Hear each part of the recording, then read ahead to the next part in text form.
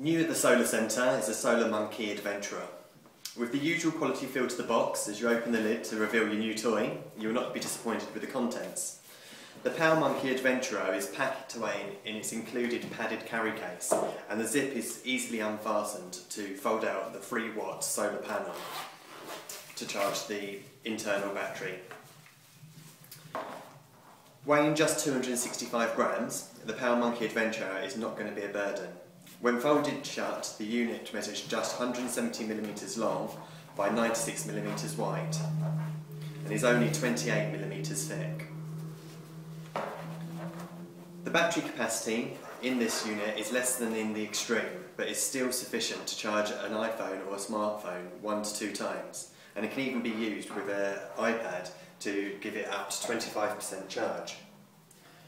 Comes with the usual accessories, same adapters as you'd get for most common mobile phones, and also with a rather swish charge cable for the iPad and the iPhone, which is what I'm going to be using. To charge your device, all you need to do is simply plug the USB connector into the end of the unit.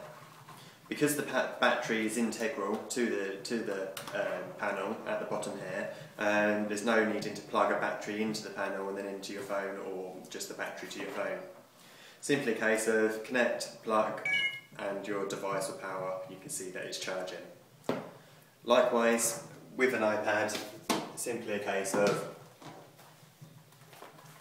connect your device via the cable,